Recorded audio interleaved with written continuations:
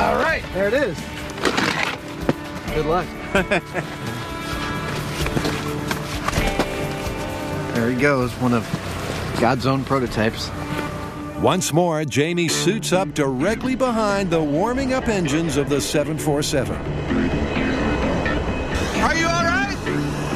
Okay, I'm good. Okay. All right, ladies and gentlemen, back by popular demand, it's Jamie Hyneman in Tornado Shield 2, the Back to the Drug Board Tour. Jamie, take it away.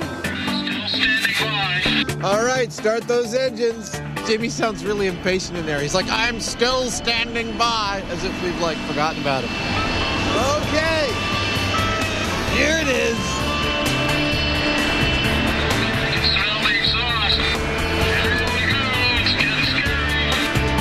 At 110 miles an hour, Jamie's finding it a breeze. All good. Stuck as a box. So the wind speeds increase to 130. That's picking up a little bit. Still good. He's now experiencing 130.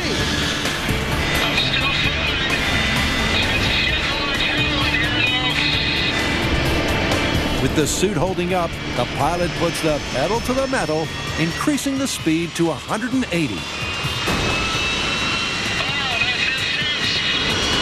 Jamie and the suit are clinging on for dear life, but that seems to be working.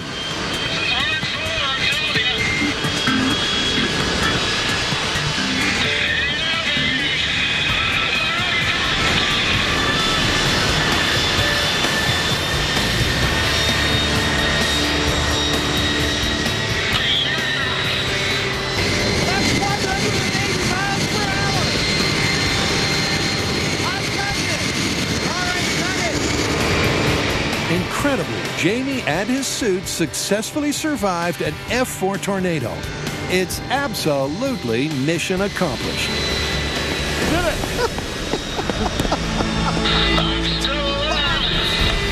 He withstood 180 miles per hour. What was he saying? Is it pretty loud in there? I could barely hear him. He's like, oh, this is intense. Oh, I'm feeling it now. Let's go talk to him.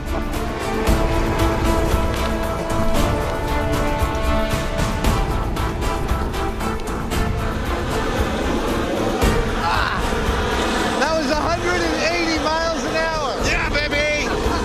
180.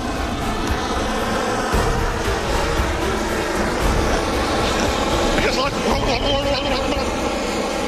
that's just flat out terrifying. There's absolutely nothing you can do with that kind of power, except hold on and hope that the rig holds. And by golly, it held. It held. It held. I was waiting for the claw to let what's going to let go, but nothing did. I was getting beaten by the surface of this thing. Wow. It's like being spanked. Okay. Nice work. The high speed shows just how intense that was. With ice chunks hitting and a 180 mile an hour wind, the prototype rocked.